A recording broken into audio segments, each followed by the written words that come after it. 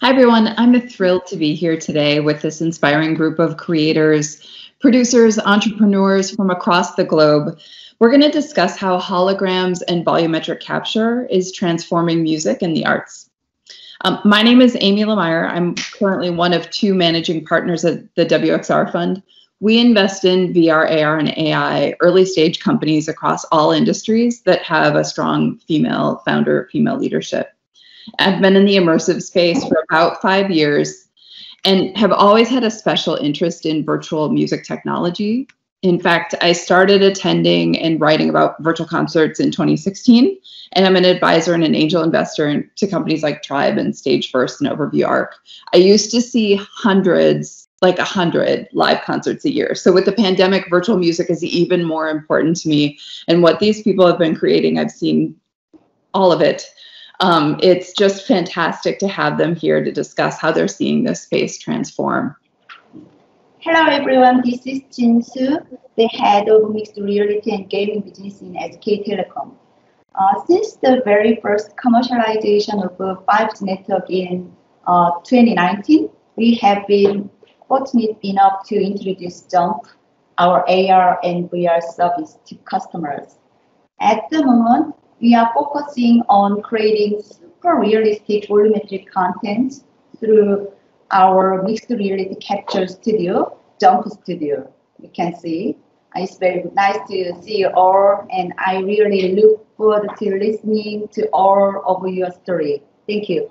These videos are all captured in our Jump Studio, volumetric capture studio, and then we use these contents in various areas, not just in concert, and then in the AR and VR services also. So you can meet many K-pop stars and artists and celebrities from Korea.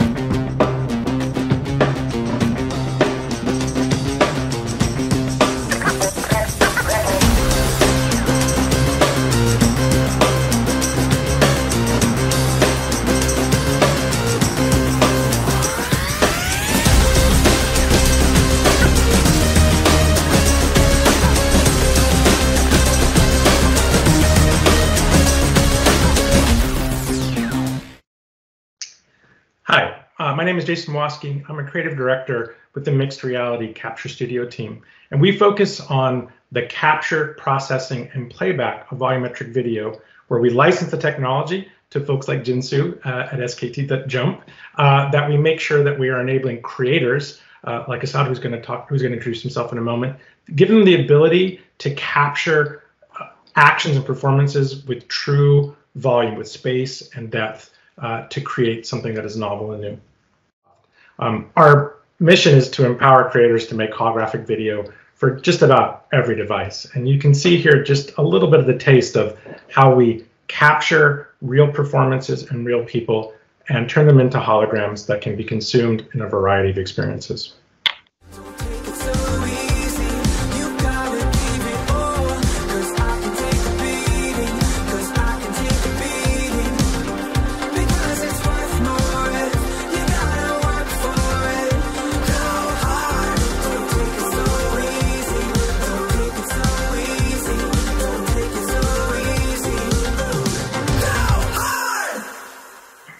My name is Asad J. Malik. I'm the CEO of a company called Jadu. We make a bunch of holograms using the technology that Jason just described of musicians. So we're capturing musical performances and allowing the user to basically have them in their own living spaces using devices that they have access to. And a lot of our background is in more narrative storytelling and augmented reality. So we're trying to kind of bring that narrative element of our past work into the music industry through our app and actually produce experiences that people have on their phones. Okay. So one of the things that we're building now is a first experience that will be available on the Jadu app. We've been working with a band called Palais Royale, and they had a sold-out tour in Europe last year that got canceled because of COVID. So this is a very interesting new way of us to help actually bring a musical performance with them to their audience. And here's a trailer of the experience, Curse of Calypso.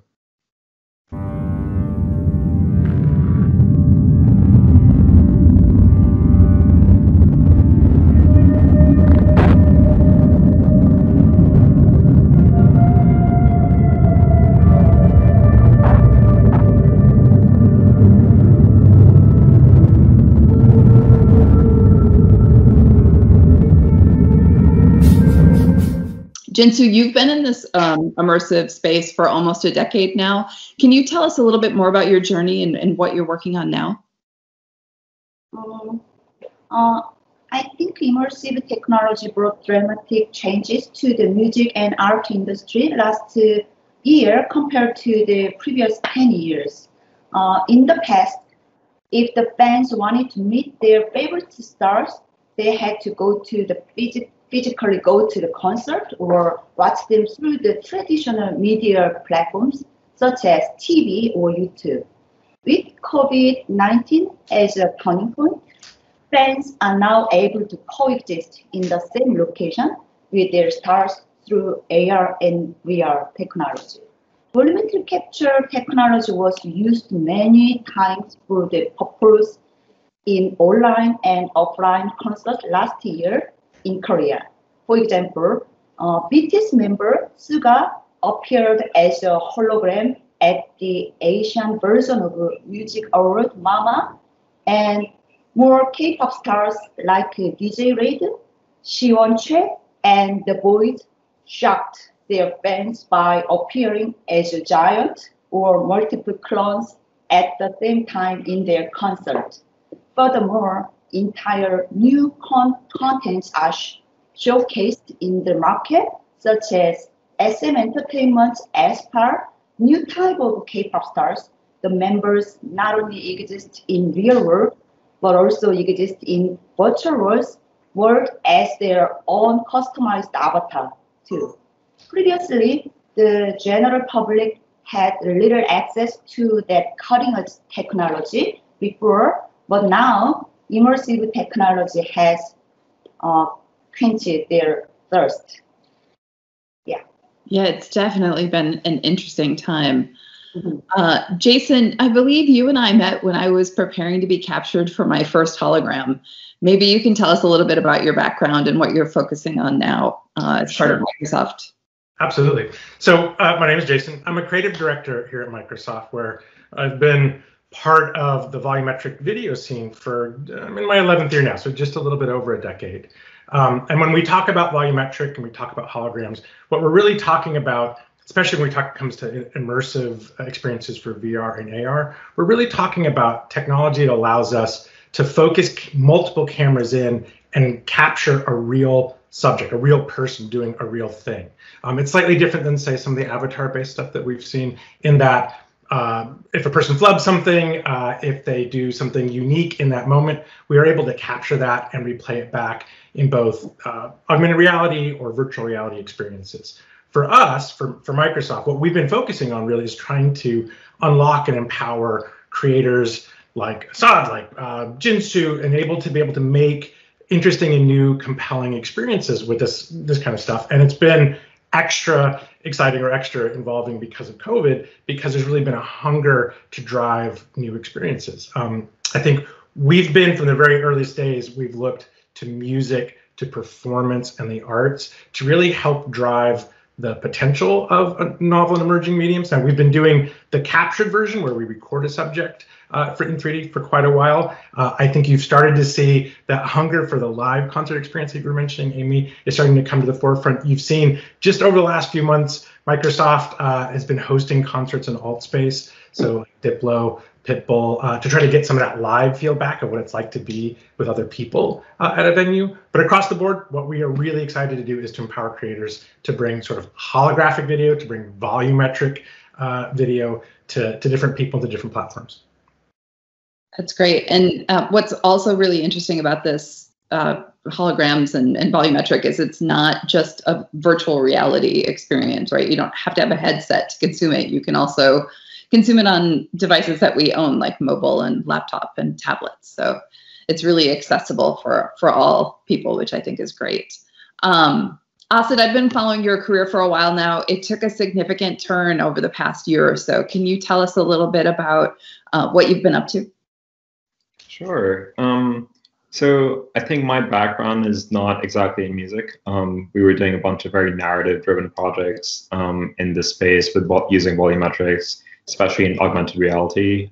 So we had a project called Terminal 3 that was at Tribeca in 2018. and then we had a Jester's Tale at Sundance. And I think for me, honestly, the big thing has been that I just realized that there isn't distribution for this kind of stuff. And the traditional distributors that exist out there don't quite know what to do with it. You know, when we had pieces at Sundance and Tribeca, there was a lot of excitement around our projects. And, you know, I really thought that they were going to actually reach audiences outside the festival circuit as well. And whenever we actually got into conversations, either it would be with, you know, like platform providers like Magic Leap, for example, we had our project was on Magic Leap headset, A Jester's Tale, or when we were talking to documentary film distributors, there was always something that would actually end up stopping the conversation. So, for example, Magic Leap, they weren't ready to really have content that didn't feel like it was the friendliest possible content. You know, like there is a tendency often for tech companies to want to make stuff that is safe. So I think part of why we took the trajectory that we are on right now is that we thought we should make our own platform. We should figure out our own ways of distributing the content that we find is useful in this medium, that we think audiences actually enjoy, that doesn't have to be dictated by, you know, what a publicly traded company thinks would be good. And I think that we try to kind of find that freedom for ourselves. And a good starting point was the music industry, because that's really a place where you have a use case where you have artists that need to promote their albums, they need to produce, they need to promote, you know, the music that they're putting out there. They don't really have that much, you know, channels for revenue anymore because of streaming, and obviously because of COVID, the concert cycle really stopping, you know, as we've all noticed, really brought a lot more attention towards these new mediums. So we have an app called Jadu, which over the last year or so, the primary use case has been that we can do user-generated videos. Fans can actually get into the video of the artist, and the end result really looks like both the fan and the artist were in the video together. There are a bunch of creation tools we've added on top of that you know, you can use. You can apply effects onto the holograms or record in more interesting modes. But what I'm most excited about is what we're doing right now, which is we're also kind of working towards bringing more elaborate musical experiences through our platform to consumers. We're launching our first experience, Curse of Calypso, next month on the 9th. That's something, you know, we can dive into maybe in a while. Yeah. Yeah, that's great. It's been fun to experience what and to see what people have done with Jadu. Maybe going back to you, Jinsu or Jason, what other ways are you seeing fans interact with the music and with artists using this immersive media? When we worked with the music artists,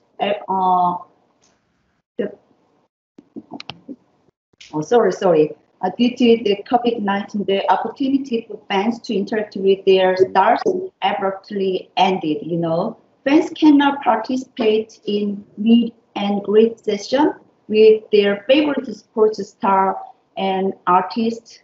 No, they can not visit the concert of their favorite artist.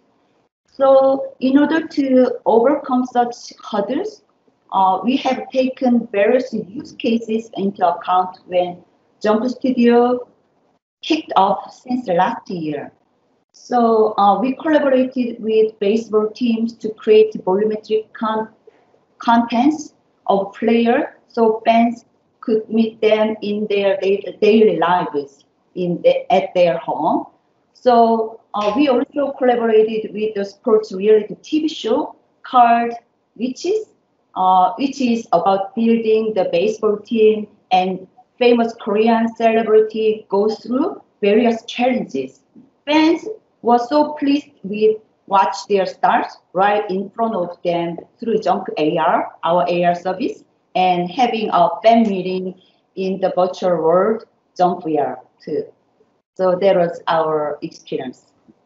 Oh, that's great. Yeah. Jason, how about you? Yeah, you know, it's interesting. I think a lot about as media has grown, you know, we're used to having the things that we watch kind of served up to us, and it's a fairly passive experience. Mm-hmm. Having content that is a little bit more like the way we experience the real world, which means that it's spatialized, it's got depth, it's got volume. that actually allows for having more interesting and engaging experiences with content. And I think we've seen that come through in some of the work that Jadu did, where you get up close to the performers, you become part of their performance. We've seen that in other immersive spaces where just that sense of, by breaking you out of what you're used to, you have a deeper connection to the content. We've seen that, whether that be in Unreal Engine, like the Travis Scott and Fortnite kind of components, whether we've seen it in Altspace, we did Burning Man. I think to the point making that, like, we're Microsoft going to exciting new places and having technology support broad and interesting new use cases is actually the exciting part. For volumetric side, again, it's really about bringing people closer to the creators and to the performance itself, whether that's music, whether that's sports, as Junsu mentioned, whether it's stuff like Cirque du Soleil. I think COVID has really made an opportunity for people to be more interested and excited for those opportunities. But we've been playing with it now, again, for almost a decade. I think that core human need and desire of seeing content that has volume and depth and being more interested in that, that's a real key human need that we're meeting. Yeah, I know what you're talking about with the particularly Burning Man in Altspace VR, which is owned by Microsoft. It was acquired by Microsoft several years ago. Diplo was in there, and I think that was a volumetric experience. And you could tell that he could see when the avatars in the audience were giving him like heart emojis, right? You could feel, I mean, he even talked about it, right? So you could tell that there was this interaction between the musician and the fan, which was great, but yet all virtual. So that was a fun experience. Yeah, I would just say, I think, sorry, I didn't mean to interrupt you. I think you hit the key of the thing is that ideally what we're working to is a future where we can have that direct engagement, and that Diplo experience is a really good example of that. Sorry, I didn't mean to interrupt. Yeah, no, not at all. I mean, the other Altspace experience that comes to mind for me is Reggie Watts, who is not only a musician but a comedian, and he had an ongoing weekly series where he would engage with the audience and tell jokes and sing songs and virtually serve us drinks at a virtual bar. And that, to be able to engage, he would interview the avatars, the people that were attending, the fans. So to be able to engage at that level with musicians and artists it's truly special, and it's truly something that just is hard to replicate if you're not doing it virtually. So maybe I'm curious to hear, speaking of artists, what has been the reaction of some of the artists that you've worked with as they start to engage with this new emerging technologies of holograms and volumetric capture? Maybe you could tell us a story or two about some of the people that you've worked with and how they've reacted to it. Yeah, we collaborated with many artists and celebrities in Korea. Every time we introduce our technology, the artists are fascinated by things we deliver. So I think they seem to be very excited about by countless potential these volumetric contents can bring to the table. The artists always tell me that new technology makes them more enthusiastic and proactive because it allows them to feel like they are pioneers of emerging era. So many artists who have once experienced this pretty special experience, they came again. Yeah, I mean, they are pioneers. So I'm glad they're feeling that. Yeah. Asid, how about you? You've worked with a lot of artists over the past year. Yeah, I think we are at a good 60, 70 artists over the last year. So it's definitely been, we've been churning them out for sure. Actually had the real pleasure of working with Lil Nas X this Sunday. We recorded something that hopefully will be out over the next couple of weeks. Obviously, that's an artist that has very much the right type of audience that engages with this kind of work and is familiar with game kind of language and whatnot. And it was interesting because we went in with some sense of what creative we were going for. We were just recording a 15 to 20 second memeable kind of hologram.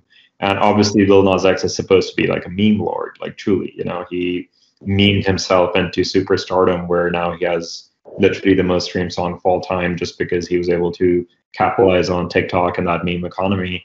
So my prompt to him was very much like, make something you think you can meme with. And, so that's kind of what we went in with. And he got very excited, spent an hour pacing around trying to figure out what the best way to do this would be. And, we did something that at the end of the day feels pretty mundane and casual, but sometimes that's kind of what needs to work. So I'm curious to see what happens with that release and, the kind of audience we reach for that. And I think one of the other things I would say about working with artists is that, this is a new medium. People do get very excited when they get there, and there is certain novelty value. But the best is when you're working the second or third time with an artist. And that really came through for us when we started working on Curse of Calypso, which is, the experience that we're releasing, which is a lot more elaborate. It's a 10-minute long thing. We've recorded dozens of holograms that are kind of forming up the experience. There are a bunch of interactions, both with the viewer and with the space. Amy, you got to try it. You were mentioning, there's a piano scene where the user can play this piano that the hologram also gets to play. So the reason we were able to pull that off was because we had actually recorded with that band before a year ago. And so they had a sense of what they were getting themselves into. And because the medium was just not about novelty anymore, we actually could sit down and really make something that was, I think, like an experienced result. Like it was, our team has been doing this for a few years now. The volumetric capture team at Metastage that we work with, they've been doing it for a while. We have a really strong synergy with them. We speak our own language on set, and we're able to achieve things very quickly. Everyone knows what's happening. And I think that that's really like where the exciting stuff happens, where you go beyond the initial novelty and excitement and really get into getting unique experiences made, because you know how to do it now, and the artist knows how to do it now, and they have a good idea of how they're going to tackle this very, very new medium. Yeah. Right. So after they become, after they experience it the first time and they're the pioneers, eventually it's going to become more comfortable medium for them, and potentially, the creativity then expands at that point, perhaps. Absolutely. Yeah. So only better things to come, which it sounds like. It's interesting when I hear that talk about having people who've been on stage and experienced it once before, because the truth is, it's kind of a conceptual hurdle to get over the first time. And people are kind of used to seeing themselves on camera one way or the other. But volumetric, holographic experiences really require an artist or performer to occupy space. And it's why sometimes like the co-creation aspects, where you're filming yourself with a hologram, is interesting because it's you moving in space. But we've really seen that people who fully understand how their bodies move, so that's dancers, that's gymnasts, that's performers, that's people who do or have a component of their live show that's really strong, that how they occupy space, how they play to an audience, that we can capture elements of that aren't really possible to capture very well in that 2D sense. I think you mentioned Diplo, like a DJ, watching a DJ, it's you want to be in the crowd, you're feeling the energy exchange between you and the artist and people around you. That's hard to do. It's hard to experience EDM if you're just sitting watching it on TV. It's a lot deeper, more direct connection when you're doing that immersively. And I think that volumetric allows for that. And it's interesting to hear that sense of the more people have been through that experience, the more you can get out of that experience. Mm-hmm. Yeah. That makes sense. Maybe we can shift a little bit and talk about some of the technical challenges. Again, this is an immersive medium, and it is new technology, relatively new technology. I'd love to hear about some of the technical challenges you guys have overcome and how you've done that. Yeah, I think the spectrum of AR and VR is too large to be covered by only one expert, including volumetric contents. And the industry is not mature yet, and it's a kind of a convergence technology. So every step is still a challenge. So we have our jump service that can come into play at that time. Basically, this is how we work. Once we created volumetric contents, our user can receive it instantaneously because they have their own service. So we were able to overcome this difficulty through learning fast trials and error, and the synergy through the collaboration, including Jason's team. So we were to provide the optimal user experience. We had to go through countless trials and tribulations, and we learned priceless lessons, and which finally brought us to where we want now. So the applicability of volumetric technology is actually boundless. So it is no-brainer for one organization to take all the burden by themselves. So per our experience, it was better to collaborate with specialists of each industry at the same time. This allowed us to focus on what we were good at best, and therefore we created a synergy with the partners while we worked. Yeah. Interesting. Yeah.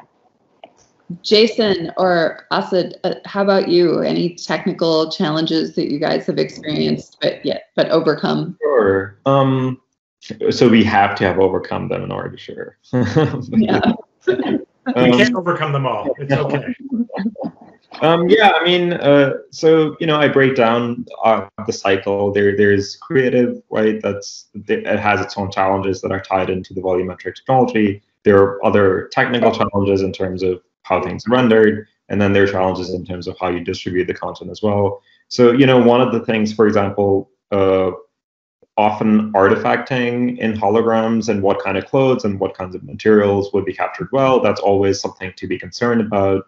So we've been in scenarios where I've been like, let's not worry about this at all. Let's not burden the artist with this additional thing to worry about. Let's just let them do what they do. And if we end up with artifacting, we'll try to make it stylized somehow. So that's often the approach. But we've definitely ended up in scenarios where, we worked with an artist and we thought it's going to be a big release. And then it either didn't end up being a big release because the artist wasn't happy with how their hair looked or something. So often there are those kind of scenarios that you kind of like don't know how they're going to turn out. And there are definitely limitations in terms of how the capture works. And obviously we work with Microsoft's capture tech, which is by far the cleanest we've worked with. And, we work with a bunch of different capture providers. But even then you hit some of those limitations. So that's one side of things. Then in terms of creative, there are a lot of unique challenges that arise as well. So for example, with the Jester's Tale, which wasn't exactly music, but we were trying to get a good performance out of this child actor, and the actor is 9 years old, and the actor has to perform to a viewer that isn't even there in this huge green screen room alone. It's very hard to form an emotional bond or give a performance that comes across as compelling. So we actually came up with this idea of hiring what we called an interactor, where we had an actor that was playing the viewer in the volumetric space to form that bond with the child actor that we would then take out of the experience and replace with actual viewer, and then the child would have that connection. So it's techniques like that once again they're not that complicated. You kind of just have to figure them out, and you have to want to get compelling performances in order to find these kind of solutions. And there is a bunch of stuff in terms of file sizes and distributing, and we've learned a lot. I mean, these are more technical things, but we're working with 12 megapixel cameras right now, and we're rendering our holograms at 10K 1K, which is volumetric terminology for 10,000 polygons forming the image, and then 1K in terms of the resolution of the texture on it. Which is not that many polygons, and it's not that high a resolution of a texture. Like I think a lot of people render twice that quality, but we were willing to take that sacrifice so it would work smoothly on mobile without frame drops, and it's been worthwhile. And now that we have the 12 megapixel cameras at Metastate, it's really improved the quality from there. And then we're learning a bunch of things. We're not rendering normals anymore because we don't relight our holograms anyway. That's bringing the file sizes down. So it's a bunch of these things that we really learned over the years of how to work with, that something like Cursor Calypso, where you have, dozens of holograms playing in a row, queued up and being prepared and warmed as you wait for them, something like that becomes possible on mobile. It's interesting just hearing some of the stories a little bit about where those struggles are. We're really at this growth between moving from a technology to an artistic medium, and every artistic medium has inherent limitations in what it is, right? We're closer to where the earliest days of cinema and film, like Lumiere, or Méliès, where you're actually exploring what the medium can handle and what it can do. And we've heard some of those stories. I think the technology is mature enough that you can start to see artists who've worked with it for a period of time extract interesting and compelling experiences. So from Microsoft's standpoint, there's a huge gap between what is technically feasible or is technically possible in terms of we can capture an output at a much higher resolution than can really currently be played back. So as an example, the difference between H.264 and H.265 is the difference between having a true 4K texture map or having a 4K by 3K. Why do we care about that? Because the number of pixels mean you can get up a little bit closer to things. At the end of the day, though, if you really want to engender mobile experiences or streaming experiences, we still have to be incredibly aggressive about file size. And it really gets to the heart of the issue, which is it's not that the technology doesn't serve what it needs to, because it does. It's not that you can't create really amazing, interesting, and compelling art, because you can. It gets to that next level, which is how do you distribute it, right? And we've spent, we want to be as technology as not agnostic in this talk as possible, but like part of the artistry and part of the hard part is actually getting that technology to a point where it can be distributed across the widest variety of devices. So for example, we focused on making sure that while we started our life in the HoloLens world, and that's where near and dear to our heart that we work on Magic Leap, we want to make sure that we work on iOS, that we work on Android, that you can stream using our partners, that Jump Studio can engender a solution for that. The amount of effort that goes into supporting those components is probably half of actually the work that we do, right? We set a point where we have some understanding what the inherent limitations are. We talked about music. You can't capture drums very well. You can't capture pianos very well. I know Asad and I both worked with people who've played piano and tried to capture that. I know you've got something coming up that you might want to talk about as far as that goes. But really at the heart of it is what we're working on is how do we distribute to as many people as we possibly can, so we can get the kinds of numbers that you can see out of a Fortnite experience, but on your mobile phone. We can do it. We just have to actually apply ourselves to making sure that the art is ready to go. I think the technology can support broad distribution. We're just getting to the part where people are learning how to do that part, which is its own art form in itself. I think it's going to happen. I think a lot of it's going to happen this year. I have a very good feeling. I feel like a lot of forces are lining up. We're playing our part. Everyone else is doing their thing. So, in terms of like when we capture our holograms, we actually put the raw data into cold storage because we totally want to render them in 4K a couple of years down the line when everything else lines up. So, in fact, I directed my first music video that's coming out next month. Very happy about that. For Pussy Riot, and it's actually all recorded in volumetric. And we're rendering those holograms in 4K, 40K polygon. So very excited to see what that looks like. Yeah, I mean, as an investor, I'm watching the ecosystem as a whole and seeing all of the components coming closer and closer together. 5G, processor speed, content engines, volumetric, headsets, all of cameras on phones, like all of that is starting to come closer and closer together to be able to support this sort of volumetric and immersive music art, even further beyond that, right? Just immersive space in general. All of that is really exciting. Let's go back to how you think virtual concerts and music experiences and artistic experiences could change the entertainment industry as a whole, right? Like we're in a pandemic now, lots of things are virtual. Everybody knows what virtual is. VR isn't that big of a jump as it used to be because we have all experienced video. How do you think volumetric and holograms and these virtual experiences will fundamentally change the industry going forward? Okay, I can say I think we have a similar experience in entertainment area for providing concerts which adapted the volumetric contents in Korea several times. So we learned that from the producer's point of view, it's financially advantageous, I think. So, previously offline concert required a large amount of overhead cost, like venue and extra money and staff. And on top of that, the created contents related to the concert are all disposable after just one event. So this led the producers to play the safe card, actually.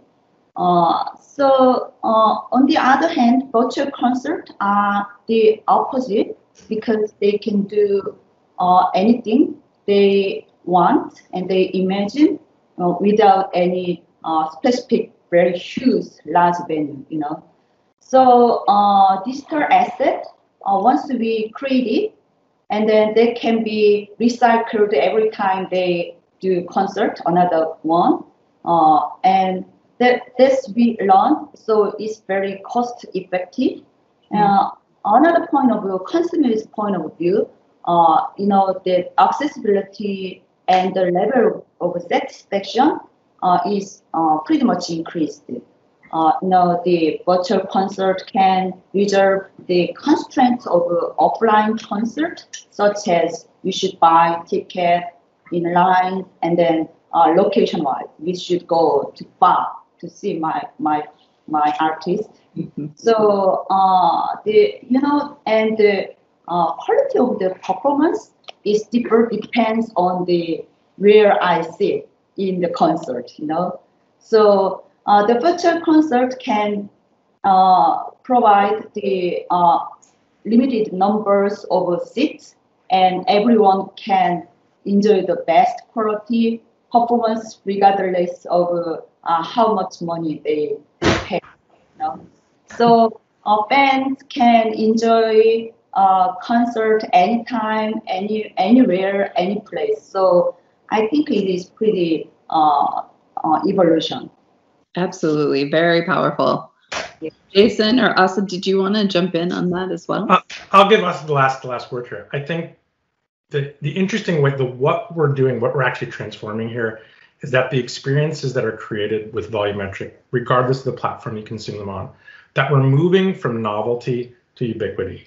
And as we make that transformation, your viewers have a closer connection to the artist, a closer connection to the art form that they're looking at, and that is super exciting.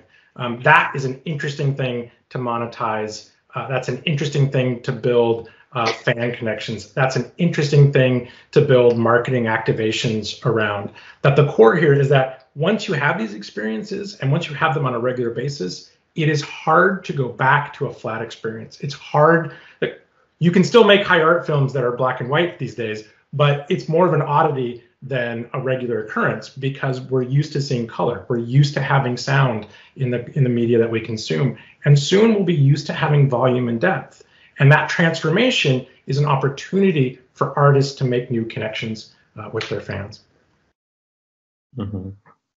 Yeah, that I completely agree. I think that on one hand, you have the business side of things where if we look at the way content that is consumed these days, on one hand, you have music, then you have movies. The model has become streaming. And that means that per content, the producers are not getting paid as much as they might have otherwise. Theaters are probably not going to be a thing for too long. And a bunch of these forces are aligning. So I think that there's clearly a business need for a new form of medium that is a next step, that is more experiential. Movies, you can pirate them, you can put them on YouTube if you recorded it. It's not the same with an AR experience. You kind of have to be there in order to really have a good sense of it. It being in your space versus you watching a video fit in someone else's space are actually drastically more different proportionally than watching someone else's recorded movie.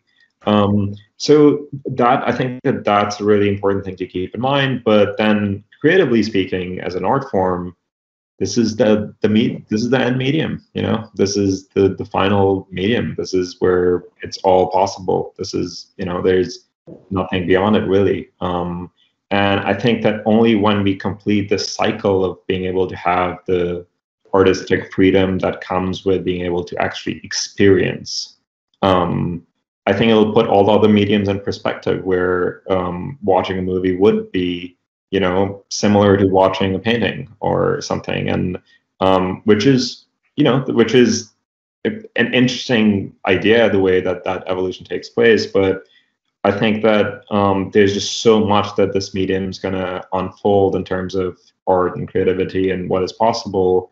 You know, just like a random point, for example, I bring up this idea of a ghostly presence a lot. It was something that was really key to a lot of the narrative work we were doing before.